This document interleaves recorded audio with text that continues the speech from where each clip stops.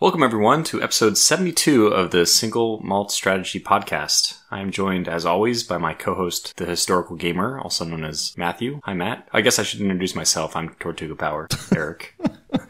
Whatever. They know who I am, right? I would hope so by now. And today we are joined by none other than DasTactic.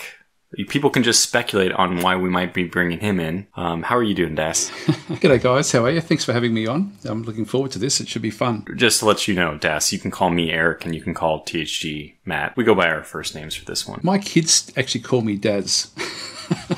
That's funny. Yeah, they always have.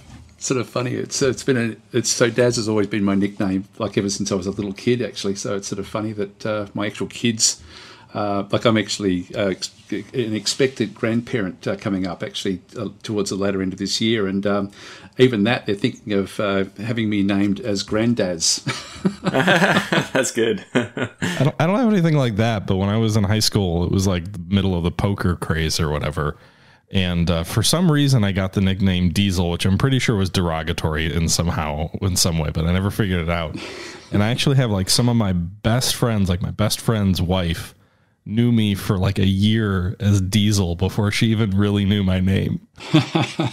Well, I was speaking of nicknames. This is funny. The reason why I am TortugaPower is because people call me Tortuga when I was in Spain. So that's where the origin of my name is. Oh, really? Yeah. When I was living in Spain, so Spanish people have this kind of stereotype that they show up late for places.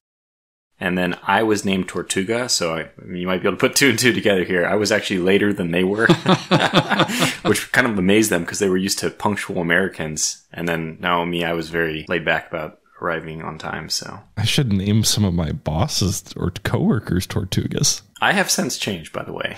I'm now very punctual, but I admit that back then I wasn't. Now let me step back for a second. We should actually properly introduce Das. DasTactic, you can introduce yourself, but let me just set the stage. You are a content creator, big YouTube channel, and also you kind of, I think, predominantly switched to Twitch now. And you do a lot of the same kind of strategy games that I do. At least I know that I know about you because you were always playing the games that I ended up buying. I was once like the person who watched DasTactic and then bought the games that he was playing. So anyways, but take it away from there. Why don't you introduce yourself and tell us a little about... I still try to focus predominantly on YouTube as far as the actual content is concerned. It's certainly the one that sort of sticks in my mind as trying to sort of do the content. Twitch I tend to like simply because it's a nice way to connect with the audience. So I do actually enjoy that a lot. It's not as it's not a really good business decision to go to Twitch, I guess. That certainly hasn't sort of like YouTube is still the main income that I actually have, but I'm trying to grow Twitch. So Twitch is sort of one of those things where it's only a small fraction of what I get from YouTube, which is still not a great amount, but anyway. That's interesting. Yeah, I try to keep it as a hobby. I try to keep all of this as a hobby because as soon as I start to get it so that it's working as a business, then I know I won't enjoy it as much. I've tried that in the past, and so I try not to look at analytics too much. I try not to worry about analytics much at all. I'm exactly the same way. Matt, I'm just asking, is that more or less your experience? Do you find that Twitch is not the way to go forward for business? Because I've actually seen a lot of people switching to Twitch, and they've been saying that Twitch is the way forward if you want to make a living. Maybe that's not true. When is it, I feel like my channel's been around for 10 years. We've all been doing this for a long time. I feel like when I was getting started, YouTube was the place to be. Then they did all these, DMCA policies and whatnot. People got pissed off. They went to Twitch, and then Twitch decided to do a bunch of, similar questionable policies. And now everybody's saying, oh, Twitch is dying and it's not where the live streaming is going to be in the future. And YouTube's doing all these great things. It seems like it's a circle, people move from one to the other. But I will agree with Das that if you're looking at, making this a business, which I definitely, it's a hobby. It's nowhere near a business. I don't think I would want it to be either. To your point, I don't think I would enjoy it as much if it was a full-time job. But if you're just looking at the analytics and the money side of things, I think YouTube is definitely, at least for a channel my size, is considerably more viable than Twitch is. You guys are almost the same as far as subscriber count goes. I think you're both at around 50,000. So you are a pretty similar comparison. Okay, that's interesting. Yeah, because I've sort of found that the exactly what Matt's saying there. Like it really is an aspect where Twitch is fun, and that's why I do it. I wouldn't do it if it was just purely financial. It's more of a, for me, it is just literally that connection. I found that when I was live streaming so much, I was doing as much live streaming on YouTube at one stage, and I found that was killing my channel because it killed the algorithm. So I stopped live streaming to a large degree on YouTube. I still would like to do a bit more than what I do on YouTube with live streaming, but it's maybe once a week would be great. But you tend to end up then getting a regular audience on Twitch, and so you head across there. But it's just not economically viable. It's just more of a fun aspect. Yeah, I actually found myself moving over to Twitch from YouTube for live streaming, I don't know, 3-4 years ago. I would say for me, it was driven by two things. One, my numbers in terms of viewers were always higher on YouTube, but it did seem like it was impacting, the regular videos in terms of their performance. But also it felt like YouTube's viewership was much more hollow. Like there wasn't anywhere near as much engagement. I would have double to 3 times as many people watching on YouTube, but the amount of people watching on Twitch were much more vocal and much more engaging. It was just more fun to be on Twitch. I actually didn't find that. I found almost the opposite, actually. I get a lot more comments when I actually do stream on YouTube. Even now, like even when I go back to, I really do enjoy streaming on YouTube, but I found that just by doing the live streams, it really did kill the algorithm. And so my regular, what you were saying before, the regular videos suffer for it. And I prefer to put more effort into the actual Let's Plays and the actual the series that I can put onto YouTube in that sort of sense, rather than just doing it as a live stream. So it was a hard decision to make, but in the end I sort of thought, look, it's better to try to at least have YouTube sort of specialised for that sort of content, and then have Twitch, which is more of a streaming platform. Yeah, it's funny. It was sort of like one of those things I would have loved to have been able to just stream on YouTube, to be honest. That's interesting. Yeah, I had 2 other reasons. One is YouTube at the time anyway. I have no idea where it is now. Like, not that I'm making a business out of it, but if you look at the financials, like YouTube streaming was just, we made the comment that YouTube is where it makes more sense from like a financial perspective, but that's definitely, in my experience, on the VODs or the video on demand. YouTube streaming was like just, you were getting pennies on the dollar compared to what you would get on Twitch for a smaller audience. But then really, I think the other piece for Twitch was just, I was trying to diversify. It was around the time where like the ad apocalypse was happening, and there was all this, questioning of YouTube and their policies. And I just thought, as a creator who's enjoying playing games and sharing things with people, there's a benefit to splitting the content where you've got sort of sit down and watch versus, stream, having them in 2 different places because they're really 2 different products made sense. But then also just not having everything beholden to the whims of Google or Twitch, having a little bit of diversity in your output and building communities across the 2 sites was also something I was interested in. Yeah, I can see that. It's a good point. It's and they are largely different audiences as well. Like, the people that tend to watch your YouTube content very rarely go to Twitch, and that's also why I do mean to keep on coming back and doing a bit of streaming on YouTube, but. As I say, it really killed my site, my YouTube site. Like the drop in numbers from like a few years ago when I started doing the live streams on YouTube, it just absolutely tanked. I think it probably looks at like the percentage of video watched. So if someone drops in on like a 2-hour stream for like 20 minutes, that hurts you, as opposed to if they watch like 10 minutes of a 30-minute, standard video, the percentage there is higher, so engagement is considered better. I would guess that's a piece of it. Well, you're not supposed to talk about the algorithm. Oh, you're not? So that's the first rule about YouTube. You don't talk about the algorithm. Whatever. I'm guessing. I have no inside information. We just praise it. We adore it from a distance, and we smile graciously when it shines light upon us, but don't question the algorithm. Sounds a little spiritual. Yeah, well, that's what I was going for. But let's shift topics actually to the games we're playing lately, because I know that there's one game at least that Das and I have both been playing. I can't wait to get his opinion on it. But I want to start with Matt. Matt, what have you been playing? Well, the usual stuff, War in the Pacific and whatnot, but I don't need to talk about that because it's the same every week. I would say the big thing that's different for me is probably a platform I've never talked about on this podcast before. And I'm playing Triangle Strategy, which is a game that's made by Square Enix. And it is exclusively available on the Nintendo Switch. This is crazy, by the way. I don't want to cut you off, but I only heard about, for the first time today, Triangle Strategy. And I just looked it up probably 2 or 3 hours ago and watched a 2-minute gameplay video. So it's just weird that you just said that. It's really interesting. So Triangle Strategy is, first off, I think the name is pretty bad. I'm like, I don't know what it means. And I don't know that anybody who hears the name is going to know what it means. So maybe that's a good thing. But it is how to describe it? Like it's a strategy game where you're basically in charge of a house in a kingdom. So there's sort of 3 high houses in this kingdom, and there's 3 kingdoms on this map. And so you're sort of in this era of peace, following a major series of wars. And so you're like the warrior clan in this kingdom of yours.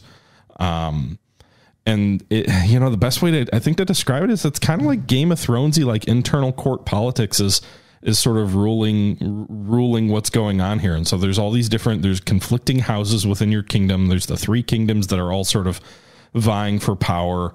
It's a strategy game in the sense that the game is heavily narrative focused. There is a lot of downtime. Like you find yourself clicking through entire segments where you're not doing anything other than reading dialogue and sort of watching things happen.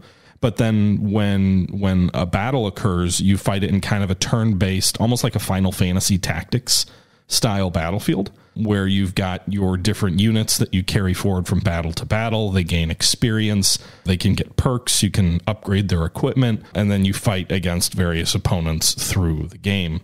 It's kind of like a choose-your-own-adventure novel to an extent. Like you go through all these dialogue scenes, and you have to make some key decisions that influence the story. And then as the story comes to battles, then you get to fight those battles in the tactical scene. It is a very slow-paced game. I found myself kind of really shocked by how slow parts of the game are, where it's like you're going through 6 different scenes where there's really no input for you other than just to sort of like read what's going on. And then eventually you get to a point where you have to make a decision or you have to fight a battle. Despite that, I find myself really enjoying it. I think the story is compelling. It uses a pixel art style, which kind of feels very retro. I could imagine it would be something that you would like think of when you're thinking of like the Nintendo Game Boy Advanced or like Nintendo DS back in the day. But I really I've put, I think, 16 hours into it over the last 3 days. 2 days ago, I was up till like 3 a.m. playing the thing, realizing like this is not good. I haven't played a game like this. I haven't been as engrossed in a game like this. I'm trying to think of the last time. Maybe like the last time I could sort of find myself falling into a game like that is probably like when Skyrim came out. Wow, so you rate it that highly? Yeah, I mean, I really like it. To each their own. Like I said, my warning to anyone would be it is very slow paced. So be ready for. Wait, I just clicked through 5 dialogue sequences in the scene and I had nothing. I didn't get to do anything. But I think it's trading on sort of that. Again, I don't know how to describe it better than like it kind of feels like it's trying to be a little bit of Game of Thrones-esque, where you're seeing different characters and whatnot interact and respond to different situations, and you're trying to gauge what's really going on. Is there a large procedural content, or is there sort of like randomization? Like does each playthrough feel the same, or does it feel quite different? I'm still on my first playthrough. I believe I'm about halfway through it because I'm on like chapter 10, and I think it says there's about 19 to 20 chapters. So I don't know exactly how replayable it is, but I can definitely tell you like there's these different scenes where they call it the scales of conviction, where you basically have to go around your parties in your sort of entourage, and you have to try and convince them to go with the decision that you want to go with. Is it like the old board game Diplomacy? Did you guys ever play that? I wouldn't say it's like Diplomacy. I'm familiar with that, but it's much more like the comparison that everybody uses, and I never played it. So it's hard for me to say, but it's Final Fantasy Tactics. But no, I wouldn't say it's like Diplomacy. Essentially, there's just these scenes where you kind of talk to your entourage and try and convince them to side with you or to pick your decision. And then based on your decision, these scales of conviction, you go either one direction or the other, and that influences the story. I know there's one really big point where you either go to one kingdom or a completely different kingdom. So that's going to drive a completely different experience in terms of the scenes and what happens there. I believe there's like 7 or 8 different potential endings. So I think there's a fair bit of diversity in the gameplay, but I assume there are some pretty hard-coded events as well, which I don't want to give away spoilers or anything like that. But there's definitely some things that are going to happen no matter what. And I think there's a fair bit of items where, based on your choices, you have completely different outcomes. Right. Sounds interesting. It'd be sort of, it's one of those things. I think if it had a high randomization content to it, I think it's something that sounds, for me, it would actually really sort of tick a lot of my boxes. Yeah, I don't think I wouldn't call it random, right? Like, I assume it's sort of based on your decision, there's a set outcome based on your decision and given points. But there's enough decisions that you're going to get 7 or 8, or I believe I saw 8 or 9 as sort of the answer on the number of potential like outcomes at the end. So there's going to be a fair amount of replayability, and I think the campaign's definitely going to take me at least 30 hours, or not campaign, but the game's going to take me at least 30 hours to get through my first playthrough. So, to me, if I can get 30 hours of my first playthrough and there's potentially, 3 or 4 interesting ways to replay it without it feeling too carbon copy, like, I think that's well worth the time into a game like that. Yeah, when you consider what a movie costs to go and see, like it's often people make that comparison, don't they? Really, like if you're playing a game for 10 times the length of time that you see a movie and it costs about the same, then it's all good stuff. Yeah, or I mean, and I'm just being honest, like in terms of the amount of games that I've played more than 100 hours of time into, the list is pretty small. You got games probably like Gary Grigsby's Distant World, or Gary Grigsby's War in the Pacific, Distant Worlds, Paradox stuff like CK or something like that.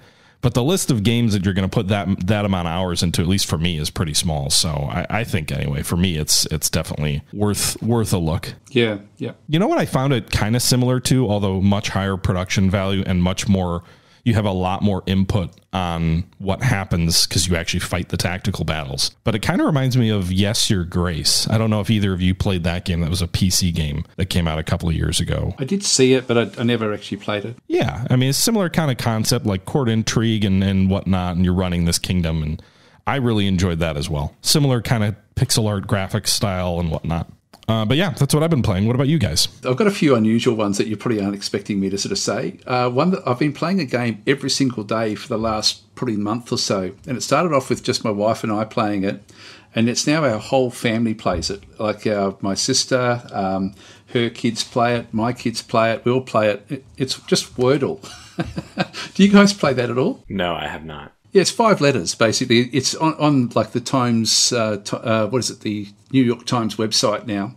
And it's just it takes about 5 minutes to play. And it's just brilliant. It's just and it's sort of fun sharing it. We just share it on Messenger, the results. And it's sort of funny. That's probably, when I think about the different sorts of games, that's an unusual one, I guess, is Wordle. And that is good fun. It's just, I don't know why, but yeah, nearly my whole family actually enjoys playing that one. I'm nowhere near as good as a lot of the other people in the family. So I don't really even know anything about it. Can you summarize what it is? Yeah, if you go to if you just Google Wordle, it'll come up with 6 rows where you've got to then make a guess. It's a little bit like Mastermind, and so when you you've got to put real words in, and so you've got I've got standard starting words essentially where you sort of put it in. It'll then tell you if it's coloured grey, it means that the letter didn't appear at all in the actual word that you're supposed to be trying to guess. If it comes up, I think it's yellow or orange, it means that the letter exists in the word, but it's in the wrong position.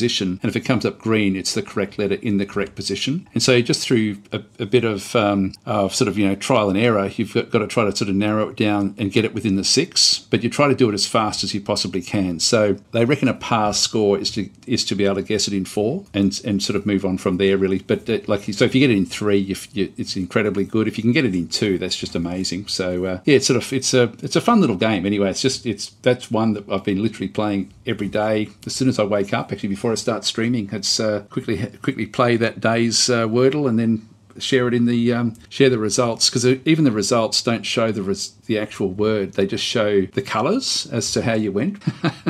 And we found out this week that one of my daughters has actually been waiting till everybody has their go. She knows what everybody's start word is. We didn't even think of this. And so she's then she's been analysing the colours based on start words and getting it within 2 or 3 each time. It was funny. So that's just a little one I've been playing. But I've also been playing like some unusual ones. Like there's a game that's just come out. It's a free Steam game called FPS Game Dev Test. Like it's a first-person shooter test. That's quite good fun. I'm going to be making a video about that one. It's literally just got like all sorts of different first-person shooter sort of style. And I haven't played a first-person shooter for such a long time. So I find those sort of games fairly relaxing. That one does look like good fun. As I say, just a free game from Steam. But I guess the main ones I've been playing, of course, Distant Worlds, which I guess we'll be talking about collectively. But Heroes Hour, I've been playing a bit of that, which has just come out this week or last week. I forget which, probably the end of last week I think it came out. And that was a game that I wasn't going to cover because it seemed very unstable. And right up until into the day of launch, and then I did test it on launch day to sort of see what the stability was like. And it ended up going from a very unstable game to being a very, very good, stable game. And I don't know if you guys have seen that at all. Have you seen Heroes Hour? I have seen it. I actually have seen your videos on it as well. But the one thing that struck me as remarkable, I hope I'm not getting this wrong, but I think the dev posted a picture of it being number 4 on the Steam's purchase list. The number 4 most popular game for like a week, which is really mind-blowing if it's true. Based on the comments that I've sort of seen people leave, I would think that could be, you know, how you sort of get like a percentage of people who really don't understand what the games are about. So they tend to sort of write things where you can tell that they're not really interested in the actual game itself, if that makes sense. And I did notice there was a lot of those sort of comments, but there hasn't been a dramatic number of comments on the Steam forum. You know, it's not like there's hundreds of comments every day. There'd only be sort of like maybe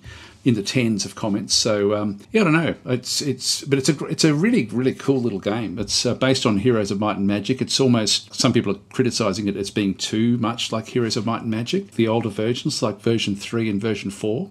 It's got a pixel art sort of approach to it. You've got 11 playable factions. There's very high randomisation to the actual game itself. The actual map generation is really, really interesting. You can either design your own map and colour it all in and sort of put all the pieces down so you've actually got like a fully planned map, or you can actually build these nodes where it randomises the maps for you based on this sort of node. Very, very simple to put it together. And so I was really taken back by just how adaptable the game actually was, and the amount of content that it had in it as well was very, very good. So I've been really enjoying that game. That's actually one that was, as I say, I was very interested in the approach of the game, but I was really concerned about the stability of the game. So I wasn't going to recommend it until I actually got the launch version, and then it was like, wow, okay, this is actually a really, really good game. So that's one that I would recommend if you did like, anyone who liked Heroes of Might and Magic will enjoy that one. From memory, it doesn't rate all that highly. Like people have actually been down rating it a little bit on Steam, and I'm not sure why. I've been enjoying it a lot.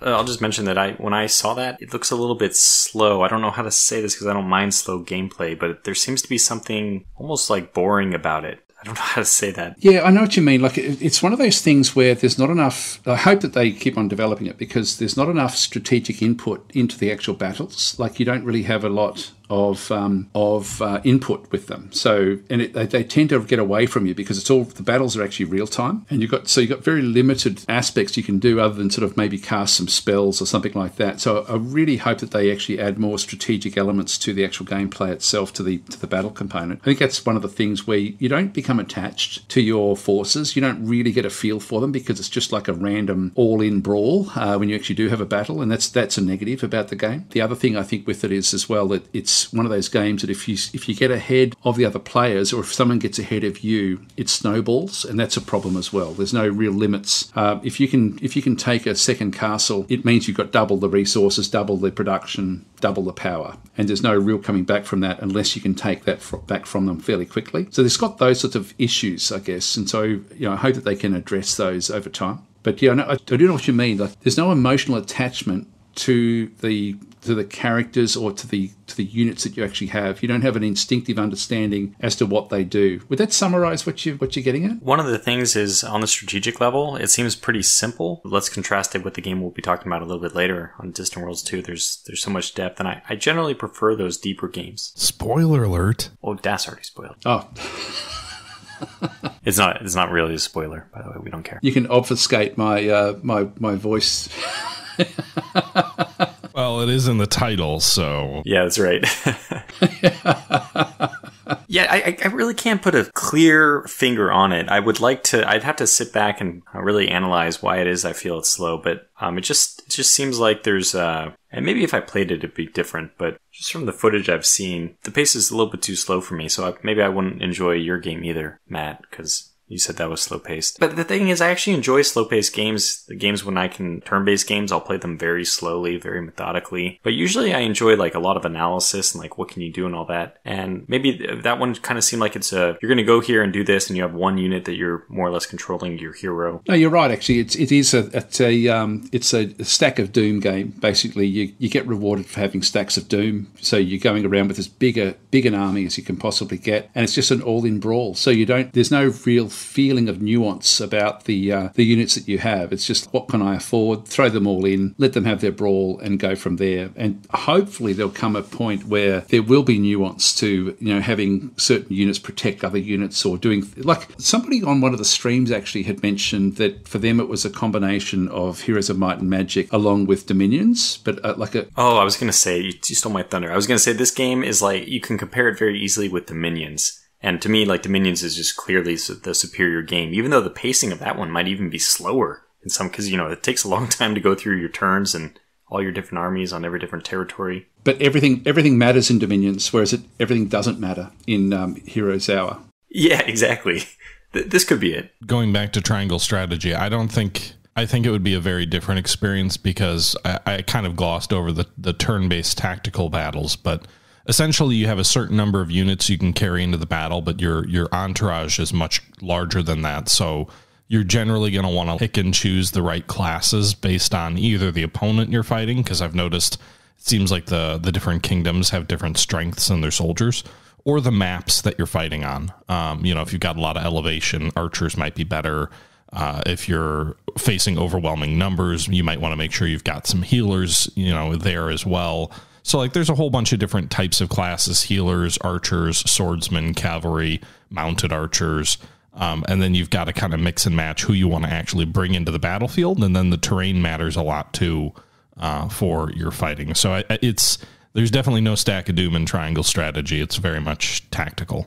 That's good. That sounds interesting, because that is one of the big problems with Heroes Hour. You're just building a stack of Doom and then trying to take over as much as you can with that stack. Yeah, the early battles were pretty easy in Triangle, but the one I just fought in about the halfway point was very difficult, and I actually had to fight it a couple of times to get through it. Anyway, I didn't mean to derail you guys on your games. The only other game, actually, Tortuga was just mentioning before, was Diplomacy is Not an Option. I only really covered it, but I didn't really get back into it much. So it's a game that looks really, really interesting, and I do want to play more with that game, but I didn't actually cover it. I didn't really play it a lot other than recording it. Can you, what's the deal with that game? Because I saw it and I figured, okay, is this just like a stronghold, like tower defense game, or like what's... I mean, the best comparison, unfortunately, if you haven't played this, it won't matter, but it is essentially They Are Billions in the medieval time period. It's Stronghold with They Are Billions mechanics. That's the best analogy, I think, is They Are Billions, because you've essentially got hordes that come at you, and you've got to clear the map. Like, have you played They Are Billions, Matt? No, I have not, actually. I've seen it, though. I'm familiar with it. So it's very similar. You can sort of set up like patrols for your characters. It is a tower defense in the sense that you are trying to build up defensive areas, which is quite good fun, like trying to sort of build walls and guard towers, put archers in the towers, have foot soldiers as well ready to sort of do different things, and then actually have small groups that will then be able to quickly go out and try to uncover as much of the map as possible before the next attack occurs. So it's a sort of, for me, it's much better than Stronghold. I actually didn't really, ever since Stronghold Crusader, I've sort of felt that the scale of that game has not really left me excited, I guess. And this game does scratch that Stronghold itch, but in a way that They Are Billions, the mechanic sort of works the same way. So I actually really did enjoy it. I really only played the first two Strongholds, which I enjoyed a lot at the time, years and years ago. But I know they came out with a new one recently, but I think I dabbled in it. It was kind of like, this scale feels really, really small and weird. With Stronghold, I find it sort of the opposite. It's almost like I used to like the small scale sprite maps, sprite units, where they would just sort of, you only had like the cardinal points and at 45s as well, and then they would just, you would just send them in to do their thing. It was more relaxing than the more recent ones, I find. Well, They Are Billions and Diplomacy is Not an Option are two games that made me realize how much I love this intertwining of like city. It's almost like a castle builder, really, is what I would call it, which is basically what Stronghold was. But with the tower defense, like horde mechanics. First of all, I want to say this is like a shout out to They Are Billions. I think They Are Billions is maybe one of the best games. It would be in my top 10 games that came out in the last decade. Wow, that's big. It'd be like, I think the Mona Lisa is a very impressive piece of art, even if I'm not going to look at it all the time. I really appreciate They Are Billions as like a masterpiece of game design and the innovation on like their steampunk. Steampunk is not like a new thing. They didn't invent it, but their whole take on that, the world building or world creation from a creativity standpoint, I think it's brilliant. I think that everything about that game it holds itself together very well. It was in early access for a really long time, so I don't even remember how it started, but at least the finished product, I think it's a whole package. It's got the whole thing. It's got a good art direction. It's got really good game design for a person like me who likes castle building. It's got the campaign, but it's also got the endless, the random generated maps. I think it's almost the perfect game if you're a person who likes that kind of game. So yeah, I have really high words of praise for They Are Billions. And it's kind of funny because it's something I played They Are Billions I looked at Steam before this, like 200 hours. That's a long time. But the campaign takes a long time to go through. It's compelling enough that I actually wanted to go all the way through it. So I really like these kind of games, but now Diplomacy is Not an Option. It's funny, I'm going to juxtapose these for a moment. I think that Diplomacy is Not an Option is a much simpler game from a creativity standpoint. It's kind of just stealing. I don't want to say stealing because it's not like there's something to innovate here, but it's just using the same kind of time frame that Stronghold was from. It's basically like the Stronghold type assets. But I still like that setting more than I enjoy the steampunk zombie one. So even though I think Diplomacy is Not an Option is a worse game, I enjoy it more. That's interesting. I'm just trying to find how many hours I've played. They Are Billions, but I don't think I would be surprised if I've played 10 hours, to be honest. I feel like They Are Billions and Frostpunk, to me, were just two games that came out around the same time, I think, that I heard rave things about, but just never really got into for whatever reason. I own them both. I just never made time for them. I'm the same, actually. I did play a fair bit of They Are Billions, or a fair bit. I'm actually now down to 8 hours, and I still haven't found it. Oh no! But Frostpunk was another one that I wanted to cover, just never did. Well, I don't know. For me, I love building up. I'm true to my name. I love the turtling type defense, but I like tower defense games. Some of the traditional ones like Plants vs. Zombies, or what's that one with the really cool voiceover from the robot? But those are traditional tower defense games where you have like specific spots where you can build a tower. You don't build the road. The path is predetermined. The very traditional tower defense. I find that those are interesting, but I find it so much better when you're on the map, like They Are Billions and like Diplomacy is Not an Option, and you can create your own walls and towers and all this just wherever, and you're doing the resource gathering, so it has that StarCraft element to it, where it's the real-time strategy, resource collection, management of how many people you're going to build and all that. So it basically ticks every single one of my boxes, and it's just funny that I'm only kind of realizing this now. But this is really enjoyable for me. It's not like the only game I would, if I had this, like, what could you take to a deserted island type thing, I wouldn't take only this genre of game. Even though I appreciate it so much, it's also easy for me to burn out on them, and I'd want to switch to other things. But I really do like the genre. And those two games, I think they're both really good. So it'd be a recommendation for anyone who hasn't seen Diplomacy is Not an Option to maybe go check out what it is. Yeah, I'll have to take a look. I don't play a ton of tower defense games. For whatever reason, I've always wanted to really hawk and be like a big proponent of Frostpunk, but I've barely played it. And that's like its own, I feel like that's a tower defense game where you're fighting against the environment, not zombies. But yeah, I'll have to take a look at those. Yeah, I think tower defense is not really the right term, to be honest. Like tower defense is, you've got much more, it's much more open It is a city builder, and it's like you wouldn't really call They Are Billions a tower defense either. It's a horde defense, but it's not really a tower defense, and so that could be misleading, sort of thinking of it in those sort of terms. Actually, I've got 6 hours down for They Are Billions. The way I call it is a castle builder, but basically it's the same idea as Stronghold, but with the horde waves. Stronghold, the original ones had waves. Like you would build the city and then like waves would come and then you would build. But then anyway. Yeah, it feels more like the original Stronghold. Actually, one thing that I haven't really played much with that game essentially was the like with diplomacy it's not an option. I did something different at the back end of one of the campaigns, and then it switched, and so you then became essentially in charge of the horde, and then it was the enemy armies were actually coming against you, and so you still had to build a town to defend against actual knights. Have you done as much of that, Eric? No, I know the option you're talking about. You have an opportunity to choose to go with the king, or to stay with the king, or to go with the peasant rabble. But because I know the peasant rabble one is harder, I'm still on my first campaign playthrough. So I decided to take the conservative approach. Yeah, I didn't go forward. I recorded up until that point and then stopped at that point. So I sort of thought that was a good place to sort of leave the recordings.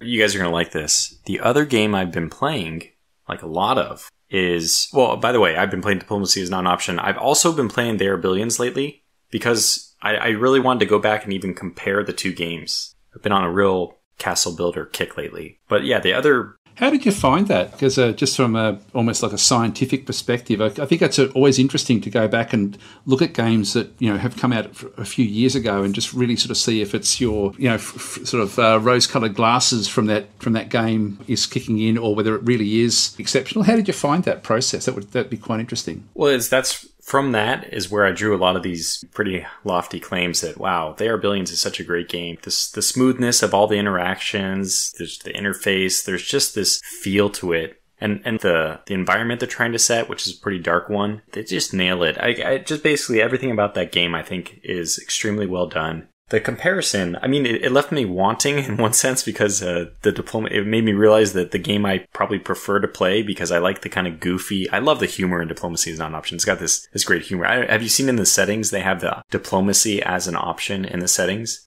Yeah.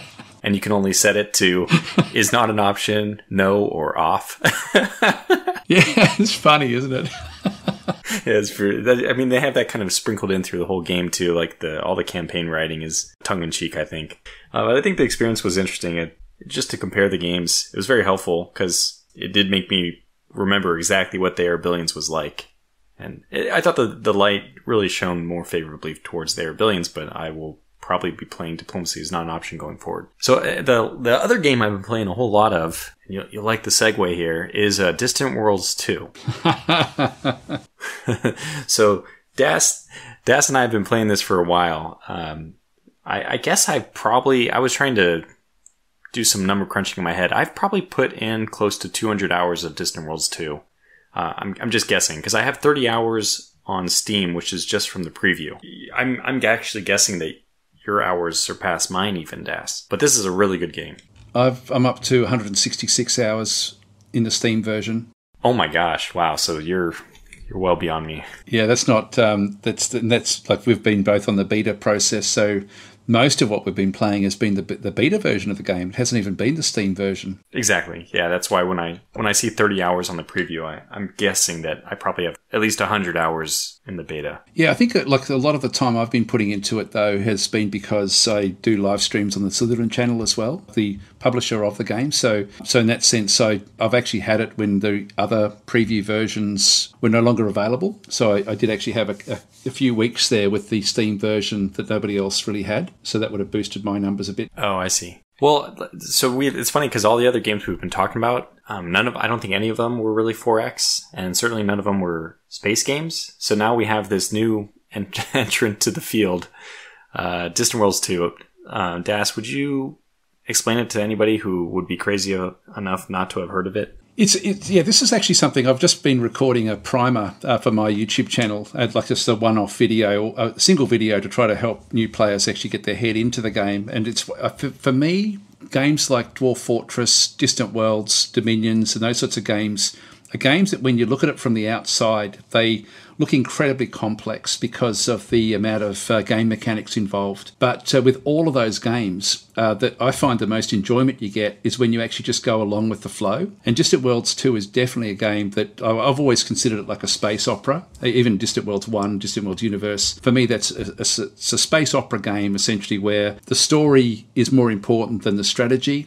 The strategy is there so that you can actually inject and solve problems that come up randomly or procedurally that you then have to solve. And I think so it's one of those things where the more you just relax and go along with the story rather than trying to min-max it too much, you end up with a much, much more enjoyable process. And the game is incredibly unbalanced and in a good way. So it's never, I hope they never make a multiplayer version of the game, because it really is something where the game itself will sort of just take on a life of its own. And if you have a multiplayer game, that would be annoying because you're competing with other people. Whereas with Distant Worlds 2, because it is a story as much as a strategy, it's a simulation as well, really. You end up with a process where if you just go with the flow and just let things develop, it's really, really fun to actually sort of then just try to sort little things out. For example, even today, I was live streaming it this morning, and I had a situation where I had a very close ally that was sort of like the next empire across from me, and we had a spice world in between us. And there's only one now in the game, and these are game-changing planets. And it started off with in neither of our territory. And so I started to get everything set up to build mining stations and so on and so forth. But then the other player ended up actually expanding his borders into that particular system. And so it then became, how do I take that system back off him but not go into war with him? And so it ends up with a whole big plethora of different ways you've then got to try to change the borders, which was really, really fun, and it was sort of, because it's one of those things where you've then got to look at everything else around it. So your focus moves away from it just being the stock standard way of always doing something to, here's a very specific problem, I must have that spice world, like it's like Arrakis essentially. And so to get that, you can't really use subterfuge to get it. My options ended up being take over other worlds close to the border and let them expand their influence before he has a chance to colonize worlds in that system, or declare war against him and then go and take the system with a colonizing ship. So, but it was just fun to actually sort of play that one through, and it was a lot of toing and froing where ended up being borders sort of switching sides at different times, and yeah, it was just a real lot of fun. I really enjoyed it. It was probably one of the most fun times I've had with Distant Worlds 2. It was just this morning on Twitch. Wow, that's Distant Worlds 2 does present a lot of these options, a lot of scenarios like this. One of the best things about it, it's just, I don't know why it isn't modeled into many other games. Did you consider just attacking the station without actually declaring war? Or did they get, once you get the influence in that, I'm assuming that they got the influence because they built the station there, because that's one way you can get your influence on a system. I don't know if the stations give you much influence. I didn't think they gave you much. I thought it all really came down to the population centres that were the population times the, with a big component being the development of that particular planet. So if you've got like a lot of population on a colony nearby and high development, it will then push the borders out. I didn't know that stations actually did that. I thought it was only the actual population centres. What I was actually saying is I thought that once you build a station in a territory, that you cannot lose control of it. Is that not true? Can you No, you can definitely, because what actually happened was when he actually claimed it, I was in the system. I had sent colonizers to go and colonize the system before he then took over. You can't colonize once somebody else has it, and I couldn't build. I had also had construction ships to go in and build everything, but he took over just before the construction ships got there, and then he went and built everything. I then took over an independent colony which was fairly close to it, and it was all it was his actual homeworld that was actually pushing, like as his homeworld developed and got bigger and bigger, it pushed the borders out and ended up claiming that particular world right on the border between us. And so I had to take over an independent which was really close to where the borders were, and then let it develop to push the borders back again. And so that's how I got it. And it was only for a split second that basically it ended up coming back into my sphere. So I quickly contacted contact him because he was my ally and basically sort of said, look, I'll buy. He had like about 6 different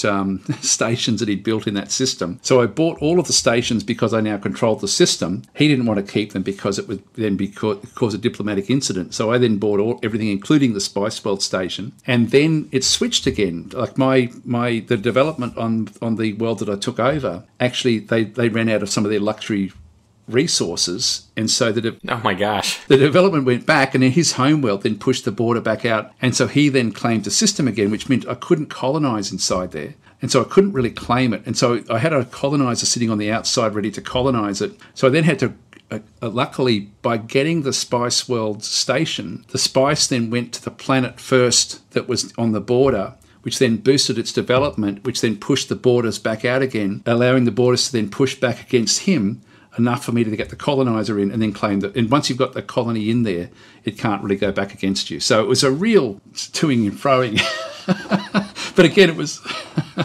It's a good illustration of the depth of the mechanics that are available to you in Distant Worlds 2. And that's just purely from a diplomatic perspective, like there's so much that the game actually has for analysis like that, like if you come up against a particular base that's it's really built in a very particular way, you need to design your ships to take that base out. That's what I love about the game, and you don't know what that's going to be until you start playing. Like that Spice World could have been anywhere. Do you need to design your own ships, or can you rely on like auto designing at all? Wow, the automation has just gotten so much better in this one, I think. Yeah, I agree. So you don't have to. Because one of the criticisms I see of a lot of Space 4X games are, I got this big sprawling empire, but it also wants to be rule the waves and make me like design ships in intricate detail. And it's like, I'd rather not do that. And I think one of the things that Distant Worlds 1 did a pretty good job of, and I know you've already talked about this a little bit, is allowing you to choose what you're going to interact with and do that and not interact with stuff you have no interest in interacting with. But I am curious how good the ship designs are if you decide to kind of not involve yourself in that too much. I would say they're very good, actually. I think it's one of those games where if you're not interested in designing your own ships, they will certainly be serviceable. Where I think the nuance comes in, and I always think of it in terms of when, for example, in the early mid-game, you're coming up against pirate bases, which are very, very strong, and they will have different sorts of designs on them. And so you'll have some, for example, that will have like a lot of armor with low shielding. You'll have some with the opposite, with high shielding, low armor. Some of them will have like lots of a fighter craft protecting them. They'll have different sort of missiles. They could have rail guns, all sorts of different weaponry. And so if you just rely, you can just get like a massive fleet of ships that the AI will design for you and go in, and that will still win. But if you're trying to sort of do it to make the best, like again, this game I was playing this morning, I had exactly this situation where I had a pirate base that I needed to try to kill. And so I purposely built a fleet of ships that should have been able to take it out. But the one thing I didn't have on the ships was very effective point defense. And this base actually destroyed my whole fleet before I even got within range of firing one bullet, or like one railgun bullet at it, because I didn't have point defense on. That's what I mean. Like, it's one of those games where, and I love that because basically it meant that I got one ship out of the whole fleet, and then had to go back and redesign a fleet with strong point defense. And the way that the game now works, and as I say, like, you don't have to do that, but if you do enjoy doing that, the game rewards you for it. And each actual ship now has like a different hard points on it. Like in Distant Worlds 1, it just fired from the middle of the ship in whichever direction it wanted to fire. But now the hard points actually have a range of fire. And so if you've got something that is not a seeking type weapon, like if you've got like a railgun or something where it's like a direct fire, like a beam weapon, then the field of fire is really, really important. And so depending on the faction that you play, every single, like if you have like a frigate, for example, that's a human frigate, most of the hard points sort of face towards the front and out to the broadsides, but not very much in behind. If you're playing, for example, like the Actarians, which are like the aquatics, they have a more balanced approach where they have sort of like more 360-degree areas, which is great for point defense, but they don't have a real lot of firepower at the front. So you've got to take all that into account. So, like, for example, if you've got an extremely aggressive faction like the Boscarans are all front-facing, basically, it means if you can get in behind them, they're very, very vulnerable. But to get past that front-facing turrets is really, really hard. And so there's a lot more nuance now than what there ever was in Distant Worlds Universe or Distant Worlds 1 with the way that the ships actually do work. And so, it's for me, it's just incredibly different. And it's really rewarding to see how that pirate base defended itself just using fighter craft that I couldn't actually destroy, and they ripped me apart. And then the next time I went in with a mix of different ships that actually had very, very strong point defense, and that was what it took to take that particular pirate base down because of what they did to me originally. I hope that you wrote your letter to the 20,000 Space Marines who you lost in that initial debacle, and let the families know, listen, it was pretty awesome. We forgot to put point defense on our ships, and I regret to inform you that your son died a glorious death. Well, I did put point defense on, to be fair, but it wasn't effective point defense, and so I needed to go back and research more.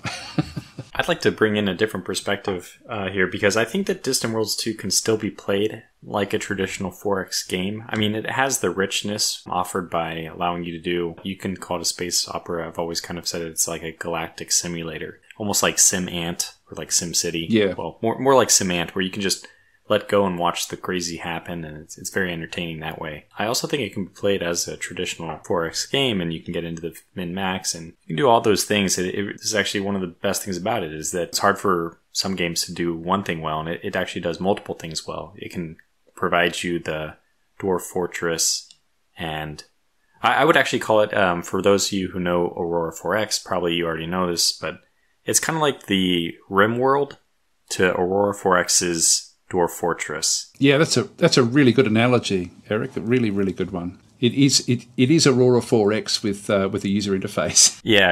I mean, I wish I could take credit for that, but I've seen that comment somewhere else, and I've just latched onto it because I also agree it's a very good description of it. But for people who don't know Aurora 4X, you probably at least heard of Dwarf Fortress and how very detail oriented that, and maybe you've heard of RimWorld. And Distant Worlds 2 just allows you to play more like a RimWorld game. And first of all, yes, it does have an interface, but I think it's a lot less involved. You can really take your hands off the keyboard and just watch the gameplay itself.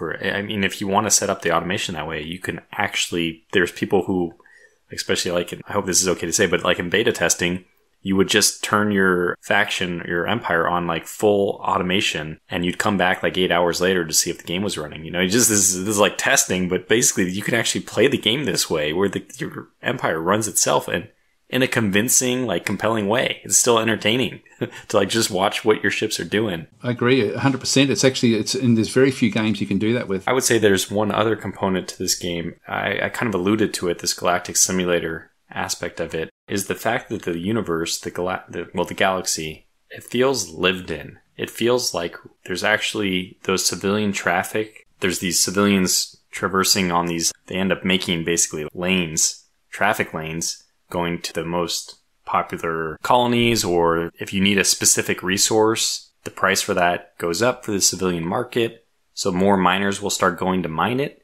And then you'll see, okay, there's a lot of miners going over to that planet because I'm missing this resource. That is just so compelling to me. I just love that there's this depth in the game that it builds it into a living, breathing galaxy. For me, that's how I mean, some people may disagree. I know that there's some really, really detail-oriented spreadsheet folks who have gone in and been like, well, this doesn't really make sense. How's the economy working here? I just buy it, because it just feels good. I mean, if people suspend their disbelief for only being 3 resources in Stellaris, why not Distant Worlds? Yeah, well, that's the other thing with Distant Worlds is you have to have every single resource at the location that you need it to be able to do anything. And so that logistics... But I don't have to transport it, right? Like the civilians will do that for me. Yeah, but they will transport it. It actually has to be transported. It's just, in most games, right, you just have some gold, minerals, gas, whatever on the top, and it's just like global. No. In this game, the resources actually have to be transported to the construction site, which is amazing. If you try to build a spaceship at a location that doesn't have all the resources it needs to build it, it won't let you build it. It's really interesting. And not that you have to manage that, as Eric was sort of saying. The big part of it is you've got these freighters and miners and mining ships and things that you don't control, that just go around and actually mine it all. All you can do is say, like, you can actually go to a colony and say, we are going to need X, Y, or Z. If you do want to micromanage it, you don't have to micromanage it, but it will automatically try to keep like a stockpile ready for construction of what it thinks that you will need, but you can override that if you do want to. And so that will then mean that more freighters will then go, okay, they need fuel at that location, let's go and transport it. And it's fascinating. As Eric was sort of saying, I enjoy just actually clicking on individual cargo ships and seeing what they're carrying and where they're going to and what they're doing. And it's really boring in the sense that it's just the logistics of Empire, but it is like watching an ant colony, just watching or bees, watching bees sort of just do what they do, and it's great because you don't have any control over it. Or, you can sort of push things along a little bit, but you can't tell unless you're playing as one of the mercantile factions. You can't actually then go to a mining ship and say, okay, you're half full of steel. I need steel urgently back at home. Turn around and come back with what you've got, and then we'll send somebody else out to get the rest of it. It's one of those things, if you don't have control of that mining ship, it's just going to keep on mining away while you desperately need a resource back at your home world, waiting for this mining ship to return. And it's sort of, you end up watching these ships thinking, I need that ship back home right now because I can't build what I need to sort of go to the next phase of the game. It's brilliant the way it does work. And it really is living. It's a living galaxy. There's two things I want to jump into based on what you just said. One, does that make commerce raiding a viable war strategy against AI? Is just interdicting their civilian shipping and bringing their economy to a halt? Absolutely. Yeah, it's one of those things where, in fact, yeah, it's like, sorry, I'm just jumping straight in on top of that one, but that is something like if you are going to, there's so many different ways of hurting another empire. And a big way, like I guess the easiest way, is to find like the fuel that it uses is a gas called Caslon. Everyone uses that, and there's not that many. They come from gas giants, so you have to then sort of find, okay, where are they getting their fuel from? If you can go and destroy and control their fuel, it'll take a fair while for them to run out of fuel. But if you can do that, you basically stop their empire. And so you can focus on very specific resources, like fuel is a good one to sort of starve them. So you can actually play that way where you don't even invade their colonies, you just control space. Or you can invade their colonies and take them over that way if you're strong enough to do so. Or you can, there's other big planets like we was talking there about the spice planets. There's 3 different resources that are luxury resources which really, really impact your development. Like it give you a massive boost in the game. One of them is the spice. The Caribbean spice. You've got like these Loris fruits as well, and you've got this Zendabia fluid. And those 3 resources, if you can control those, it gives you a massive boost in development. And so even just having a war over who gets to control that is important. So there's so many different ways of looking. It's nuanced, like it's not just a matter of, okay, you've got to invade this colony to take them over. You can actually destroy somebody simply by cutting off their fuel. It's really, really interesting. That's awesome, because I think one of the things for me personally is I enjoyed playing Stellaris when it came out with friends. It was a fun, easy to jump into space game. But I think the one thing that really frustrated me was, one, resources are just sort of everywhere, and really the lack of civilian traffic. It just made it to Tortuga's earlier point, it never felt like the galaxy was lived in. But similar to that, because Stellaris does have this whole like arc of gameplay where you're going sort of from the early game to the end game, and there is an end game phase to that. I have not gotten far enough into Distant Worlds 2. Is this just pure sandbox, or is there a narrative? Is there an end game that's going to come at some point? Like what's, other than building your empire in this giant galactic sandbox, is there an arc to the gameplay here? I haven't found one specifically. I've gotten to a point where you end up with like planet destroyer ships and things like that, and that sort of feels like the end of the game, because at that point nobody can really challenge you. There are also certain things that are left over from the previous sort of galactic war. Like there's these hive ships which are incredibly powerful, which are sort of like like a remnant from previous battles, from eons before. And so when you do find them, they do feel like a bit of a final invasion. I haven't really come across anything specific. Have you, Eric? Have you actually got to a point where you feel like this is like the end game? No, I don't think so. The problem with being in the beta is that you always have these new. They'd always be saying, "Okay, please switch to this new version and start testing that." And I kind of fell in line for that. So I don't think I ever got to. I never got to the end game. In fact, one of the things I was curious about, which I was going to ask you about even, is what does it mean that you can win the game by these story events? I'd be curious to see what that looks like, because I've never even played Distant Worlds with any of the victory conditions checked in Distant Worlds 1. I think I unchecked them all just to make sure it was a sandbox. Yeah, I'm the same actually, and I will be doing exactly that after the launch, basically. I'll be going and turning off the race-specific story events. For that exact reason, I prefer to have the randomization without having like any sort of direction that you're heading. But I know that, for example, the Mortallons are the one that can get the Planet Destroyer ship, and that is essentially the end of the game. Like if you're the Mortallan player and get hold of that ship, then you basically can't really lose from that point. Sorry to jump in, but have you had to fight a Planet Destroyer ship? Have you actually had to take out one from the opponent? Because that sounds fun. I haven't. What I ended up doing, because it wasn't balanced when I found one and ended up getting it, and it was a one-shot kill against any other ship in the game, including the hive ships. If you had the 20 seconds to turn the thing around and fire at a hive ship, that was it. The hive ship was completely destroyed, and so it was sort of ended up being not that much fun. But at that stage, the game wasn't balanced, and so after that, what I used to do was start up a game, because I still knew that they were in the game. I'd start the game up, turn on the editor, and very quickly look and scan for where they were and just delete them out of the game.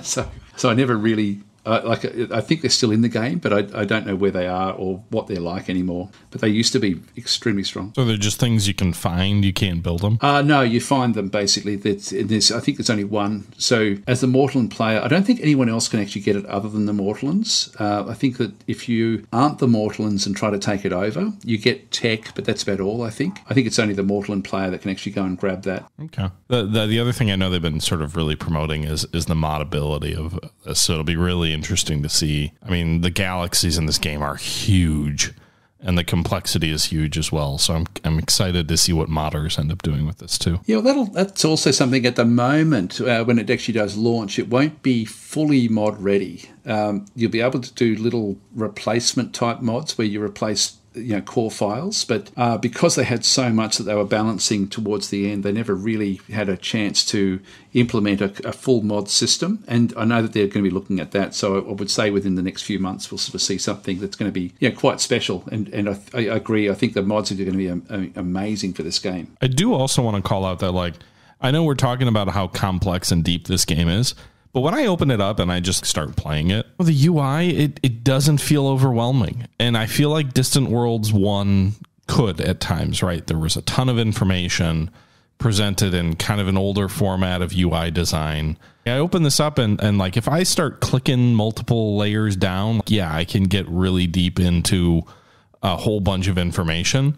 But when you first jump in and you just kind of start playing around, it doesn't feel that overwhelming. It doesn't feel that much different than something like Stellaris, which is certainly an easier game to get into, I think. So I do think they've done a good job of balancing, from what I've seen anyway, the complexity that exists under the hood and is accessible to you against complexity that you don't necessarily have to interact with. Yeah, I would say that it's just Distant Worlds, the original, was special. And the thing which makes Distant Worlds 2 special, considering it is a sequel which follows almost all the same gameplay mechanics from the first one, is that it's been completely polished in the area it was most lacking. I don't want to say completely polished, but it has been overhauled and much improved in the areas of user interface and relaying information to the user. These have been greatly improved. No, I agree 100%. That alone is worth getting the game, to be honest, because it's not overwhelming now. It's Matt, what the way you described it, I think was perfect. It really is. It's one of those things where the interface you're no longer fighting with the interface. The interface is there to help you, and it introduces concepts to you slowly over time, which is, instead of it being a spreadsheet, which is what Distant Worlds Universe was, you are playing with something now where the spreadsheets are still there, but they're not everywhere, if you know what I mean. So no, I think it's I find that alone is I could never go back to Distant Worlds Universe just from that one aspect. But there's other nuances, of course, that have come into the game as well. That's interesting you say that, because that's exactly what Tortuga has said in the past. Like, he's talked to a bunch of people who played Distant Worlds Universe, and a lot of them have all said the same thing, where they say, I could never go back to Distant Worlds Universe after playing Distant Worlds 2. But if only they would allow me to queue orders. Yeah. So that's my. So I've been gushing about this game, but I want to try to be fair and be critical. I first of all want to gush about it one more time, just to say that it's basically a two-man team, Eric Rudens and Elliot Gibbs, they're competing. In my opinion, this game is better than Stellaris. They're competing with the likes of a Stellaris. They're competing with the likes of all these other 4X games like Gal Civ and all those. And I feel like they just knock it out of the park. But I also want to try to be fair and have some kind of criticism of the game. Yeah, I think that's a good idea, actually, because there are some negatives about the game. Maybe you can lead off then. You're a much more critical person than I am. Yeah, okay. I will say the one thing that I don't like. Okay, so one thing I don't like is the focus of the game has actually shifted slightly, and I think it's in order to appeal to the broader public, and it's almost like a Heartsfire 3 to Heartsfire 4 type focus switch, so a lot of people will be very happy with it, but the focus of the game has clearly gone away from manual control and to automated. The game is I think it's actually geared to play a lot of these things automated. So Matt, you asked earlier, ship design. I actually feel like ship design is one of those things where a lot of people are still going to do it, but that the game is actually geared for people not to have to do it. And this is in my opinion, it's a reversal. And I would say it's not a welcome reversal. The game plays great on automated, and I use automated systems now, but I still miss the ability to do everything manually. Whereas now it's a bit of a burden to do those things. It almost feels like I should be playing on automated. And that's something I don't like. So I like that. I find that a big positive, because what it then means, if you've got a really competent AI that can design ships, as the one example that we're sort of using here, it means that the AI that you're playing against will have the same benefits of really well designed ships. So for me, that's sort of not a problem at all. I think the only aspect about that, I would never want to be playing fully manual because of the taxation rates on individual colonies, trying to sort of keep them optimized. That would be a nightmare, going back every couple of weeks and in gameplay to go and tweak a taxation setting. So I would never want to have turned those off. But I really like the feel of it. Let me just jump in real fast. I want to clarify. It's not that I don't like the automated. I actually agree with you completely that the new automated stuff is great, and I do find myself using it. The thing I miss is it now feels like it's harder to play manual than it used to be in Distant Worlds 1. That they've actually made some decisions where they have not catered to the manual player. So automated is great, and I agree that the AI is going to be competitive with you because automation is so good, and that's what the AI is going to use.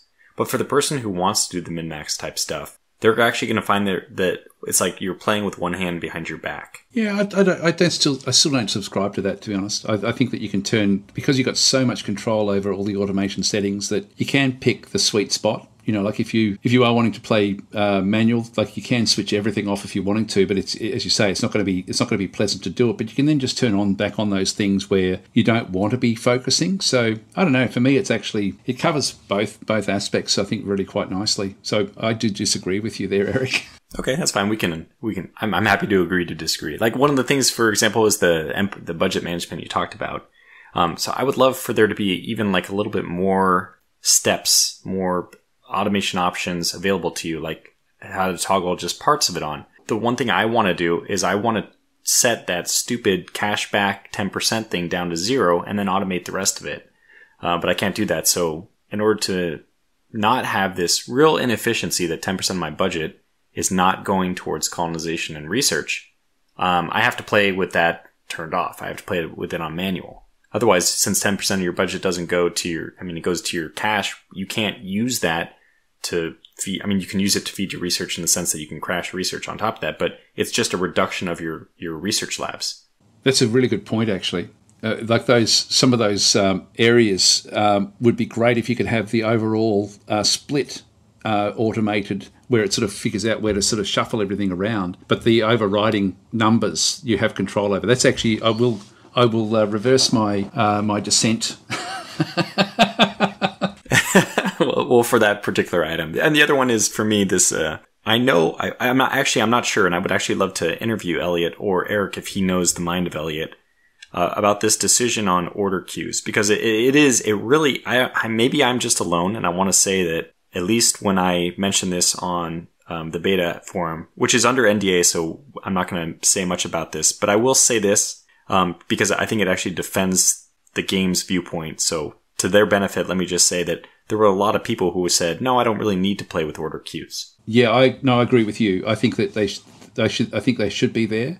I've had so many instances where I've been wanting to queue things up and I haven't been able to. And I also, with that as well, I think there's also instances where you want a ship to, I wish the default was to stay at automated. And so if you go and click on something for a ship to go and divert and do something, that you don't have to then go back and manually set it back to automated again. I think the default should be keep it automated, but I would love to have queues in there. Yeah, and it's really just right now, I think it's my opinion that the focus is supposed to be moving everything towards automation so that the AI does it just as well. And I understand the rationale there, but I don't like the fact that doing things manually now is more painful. I don't know exactly what the motivation is not to have order queues. Obviously, if you have order queues, there's no penalty to, I don't know what the downside of it is, other than the development cost to put it in the game. Basically, I'm not sure I agree with the game design decision. If it's simply a game design decision and not a development resource limit that they have chosen not to put those in,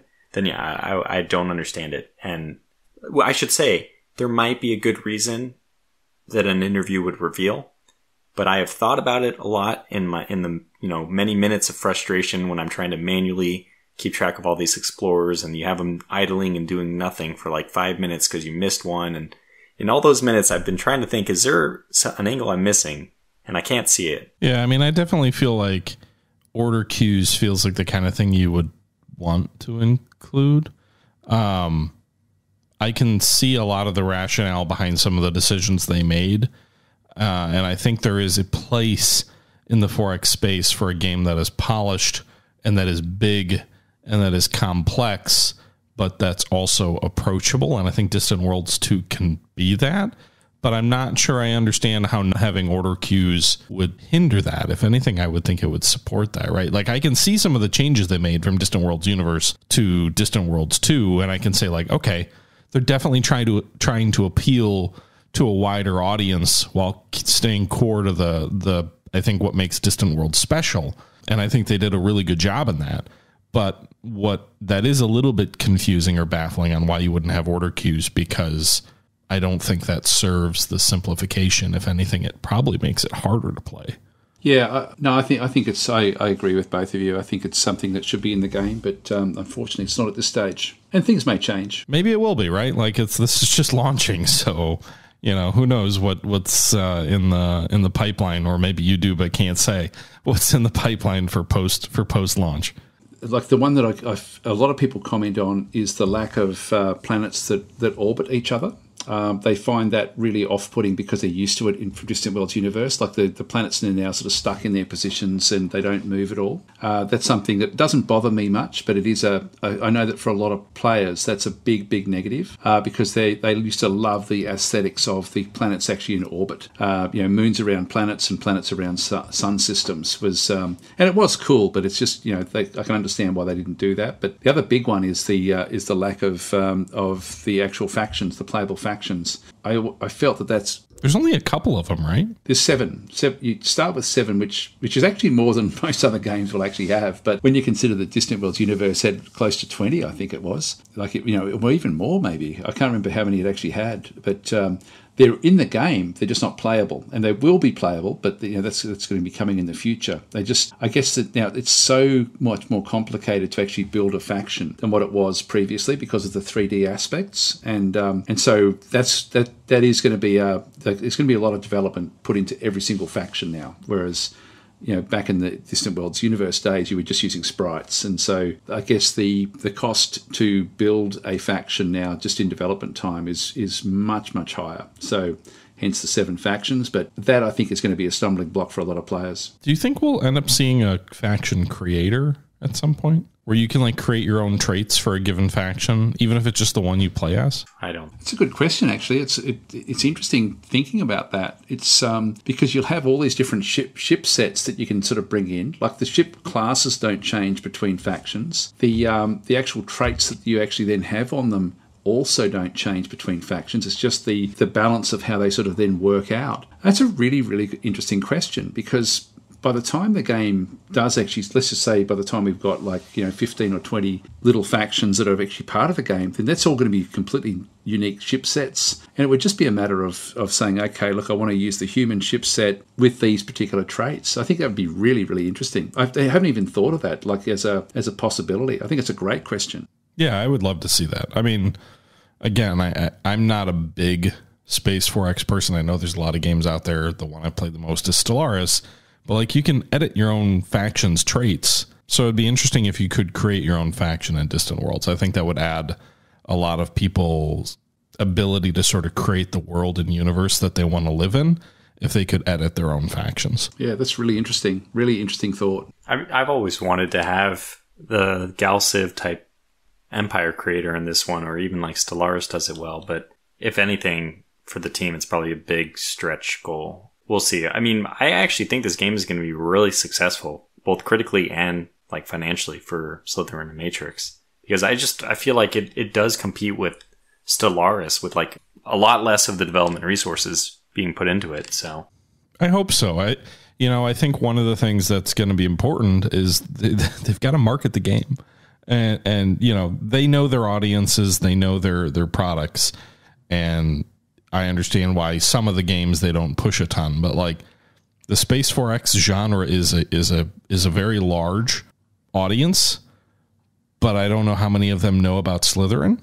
And obviously all of us have played Distant Worlds and a lot of different Slytherin products, but they're going to have to make sure that this gets outside of their normal bubble, I think, and it will to some extent via osmosis, via channels like ours getting some stuff out there, but I hope they're going to invest some additional resources beyond what you typically see to try and branch out to folks who might not see it otherwise. Yeah, I think it's a good point, and I think what they'll do is they'll end up with lots of opportunities in the future as they bring out either DLCs or updates. In one sense, it's not a niche game. It's not one of the standard Matrix war games, where there is a very niche audience that does play it. This really is mainstream. This is very broad in its approach, and I think that the thing that really I'm heartened about by that is the price that they've put on it. I think that's a realistic price for a game that's mainstream. And so for me,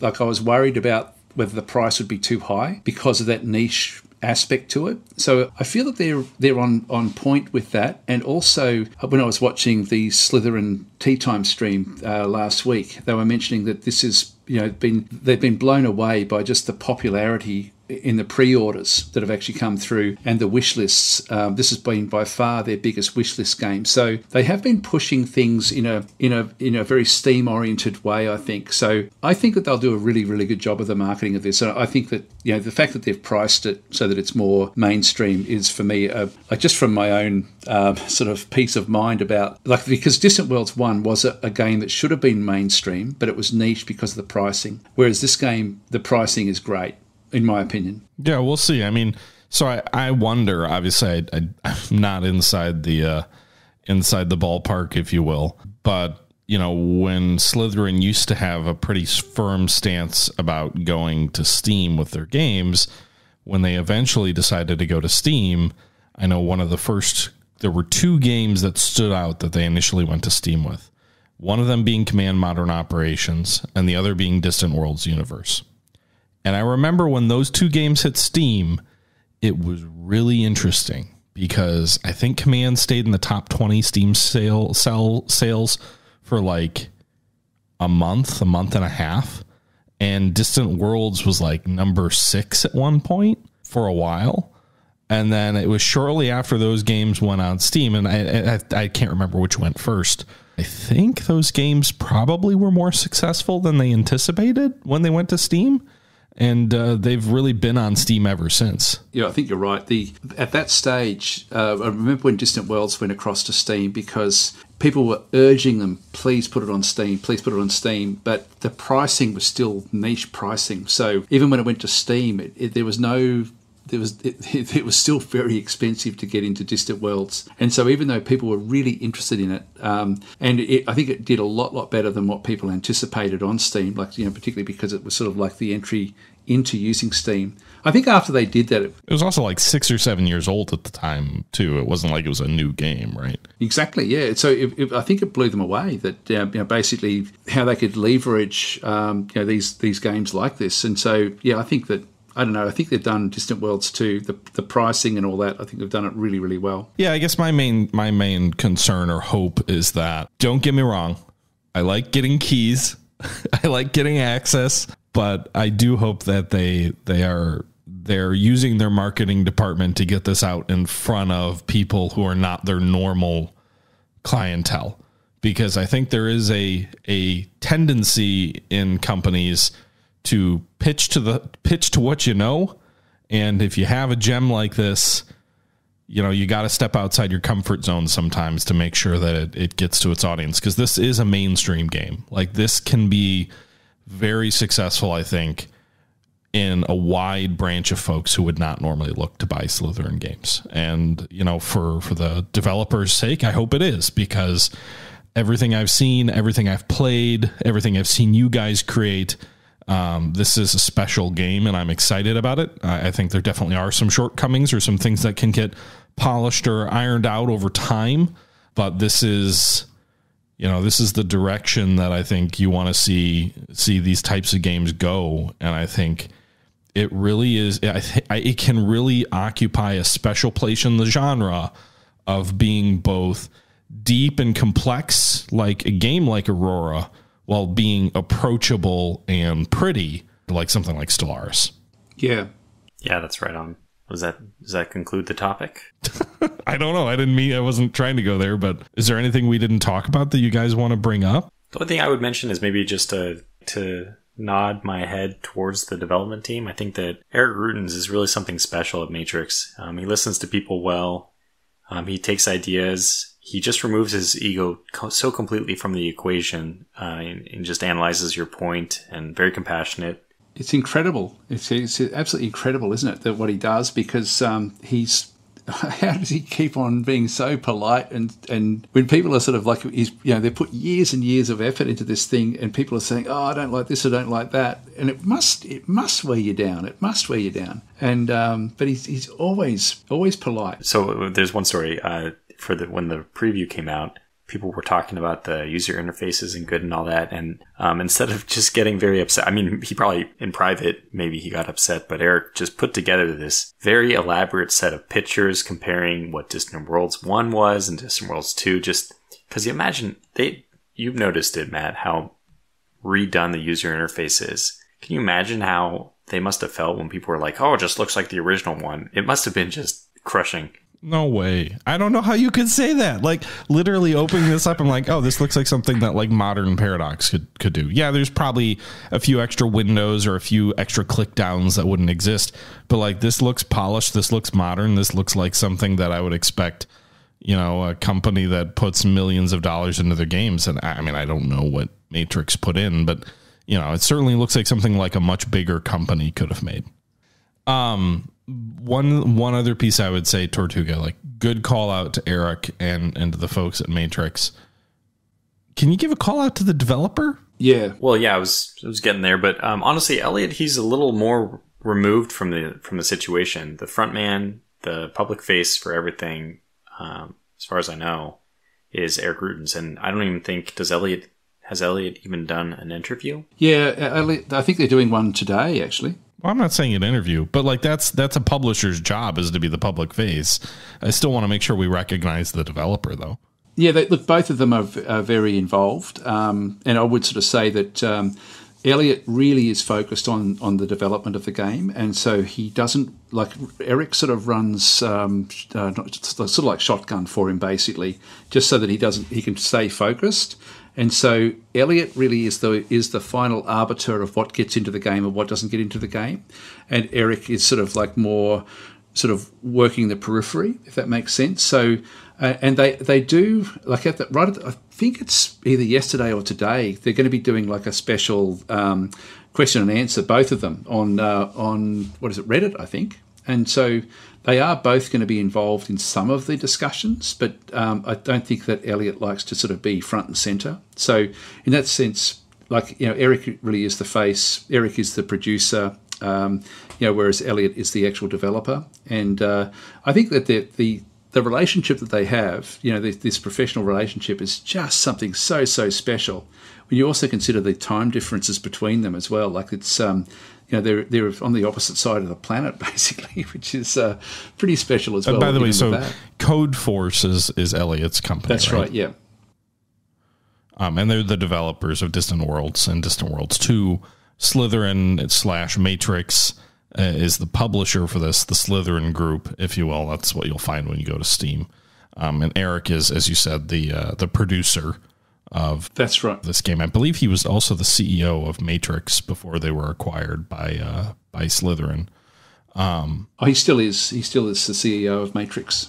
But Matrix used to be its own independent company. Now they're part of Slytherin. They're still sort of independent, like they are their own entity as such, with Eric in charge, but they now share a lot of the administrative load. So they have their individual forums, of course. Eric's still involved in the day-to-day running of all of those sorts of things as well. So Eric's not just involved in Distant Worlds 2, he's involved in a lot of other things that Matrix gets involved in. I know he was very involved in like Decisive Campaigns, Ardennes, I believe, and then also definitely War in the East too. Yeah. No, it's but I think that, like, at the moment, like, Eric just blows my mind to see how much he is on top of everything with so much going on. It must be very, very difficult for him. And similarly with Elliot as well. Like, Elliot's, you can sort of see with when Elliot is communicating in the beta forum, he's very, very focused on the specific task that he's then trying to sort of target. And I don't know about you, Eric, but and I know we're not supposed to talk about the beta process, but I've found first of all, the beta process, because of the way that Eric has actually sort of run it, like Eric Ruttens has sort of run it, has just been phenomenal. I've been involved in other beta processes where they're nowhere near as clean as this one. And also, I think that what Elliot has been able to sort of do through this process, he's been able to really dramatically change the game just so much with almost each iteration that came out as well. And they would come out almost on a weekly basis. You know, like it was incredible to watch it in just unfold, like over the previous few months.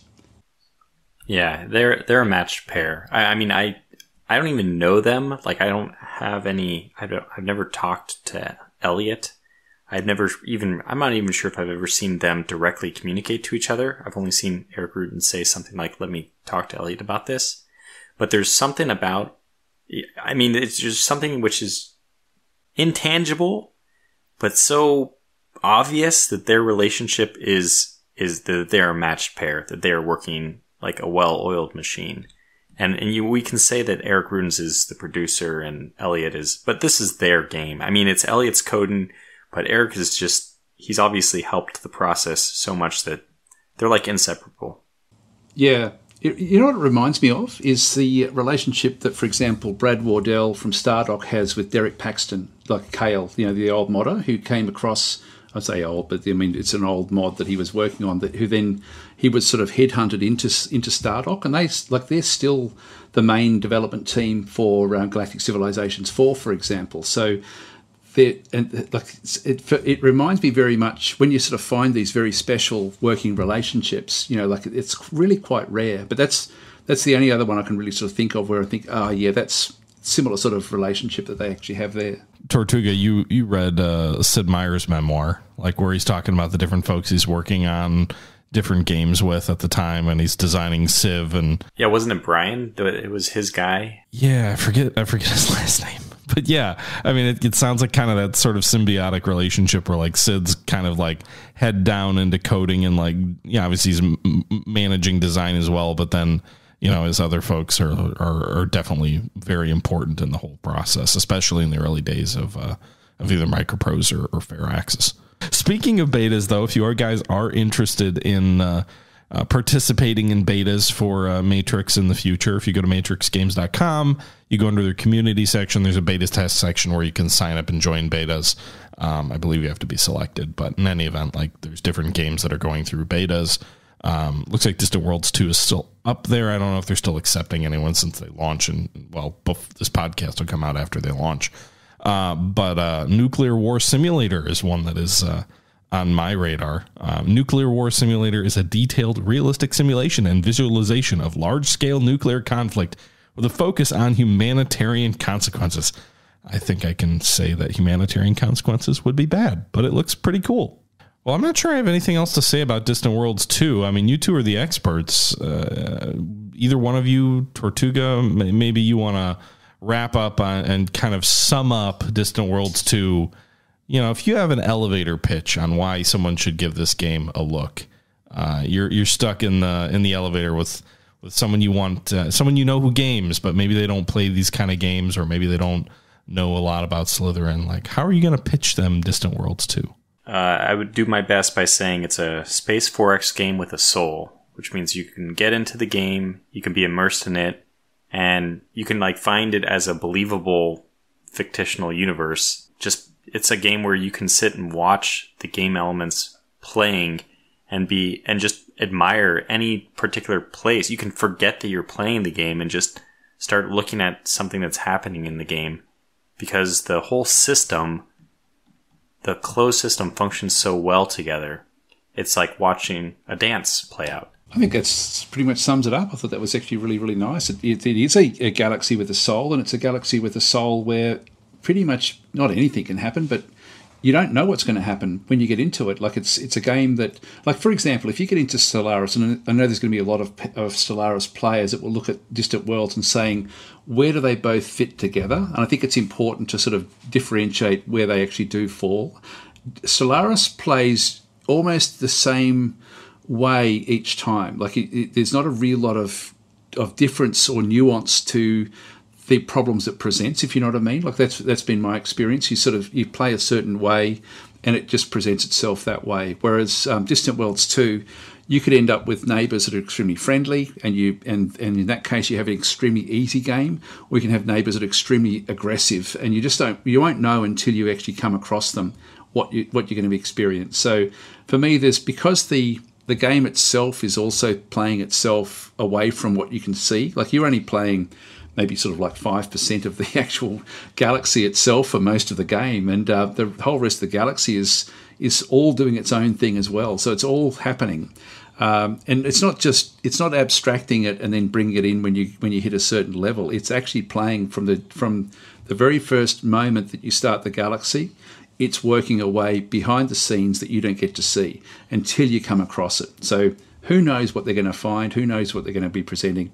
I just find the unbalance of the game just so engaging. Anyway, that's probably really where I'd be putting it. But it's a story simulation more than a strategy game. But it certainly has very, very engaging strategic elements. Well, I want to thank you, obviously, Tortuga, for coming on again, and Das for being our guest here today to talk about Distant Worlds 2. I was looking back, and I hope we do a succession series for Distant Worlds 2, because I was looking back, and I know, I think we originally met like 8 years ago in a succession series you did with Larry Monty. But at the time, according to my description on here, your channel was DAS24680. So maybe not as good branding. That's right. And actually, it's funny you say that. When we were going to stop, I was going to ask you if you wanted to do that again, because I found all the old notes from that Succession game, and I've spoken to Tortuga a couple of days ago about it, and I was thinking, when we're going to have this thing, I was thinking, okay, afterwards I'll ask if you wanted to be involved in that. So I'm going to run it a bit differently than what I did last time, but yeah, if you're interested, that'd be great. I would definitely be interested in doing that again. That was a lot of fun. I think it inspired Tortuga and myself and a couple others. We did a couple of Rule the Waves Succession series. And I think when we originally discussed doing that, I think it was definitely directly inspired by, at least in my case, the Distant World series that you ran. So I would certainly be interested in doing that again. Some of the memories of that were just so much fun because we would have people from all perspectives of the game, people who didn't know how to play the game were playing it. And that was so much fun. I've got to say, I really, really enjoyed that. Oh, that was me. That was the first time I had ever played Distant Worlds. Well, you weren't alone. I relied heavily on you don't have to micromanage and just be the king or the emperor and let time pass and kind of manage the big stuff because I didn't know what I was doing. Tortuga, were you in on that? No. I don't think I had met you by then. I didn't know about that whole series. In fact, I've never seen it. No, at that stage, I didn't know you, and there was a lot of players that I hadn't really met before, and I think that with the historical game, I think that was our first foray into anything together. And there's a lot of YouTubers that no longer do YouTube were part of that as well. So I think it's for us, it's a bit of a start again. I do want to jump back in real quick, Das. So for folks who don't follow you, where can they find your work? Oh, okay. Look, yeah, it's definitely youtube.com/DasTactic is mainly where I actually live for my videos, and twitch.tv/DasTactic for streaming content. Just wanted to thank you for having me on the podcast. It's been really good fun. It's been really interesting. I love doing these sorts of talks with or actually sort of this sort of communication, because I've been writing down a few little notes of things to look out for based on what you guys have been talking about, and I do get a lot out of this. So thank you very, very much for inviting me on. It's been a lot of fun. Yeah, thanks a lot. I would say it's also been very fun for me. So. Das, you and I are kind of doing this whole thing a lot. We've been bumping each other in quite a few podcasts. Well, I appreciate you coming on and talking to me, even if you guys are hanging out all the time. It's been a while since we've chatted, Das, and I've enjoyed having you on, and I look forward to that Succession series and seeing what chaos I help to infuse into a, I'm sure, a peaceful empire that'll inherit from either Tortuga or Das. And I think we'll wrap it up here. So until next time, thank you all for tuning in to yet another episode of the Single Malt Strategy Podcast. This was episode number 72, looking at Distant Worlds 2. For my co-host, TortugaPower, and myself, the Historical Gamer, thanks again for coming out. And until next time, we're out.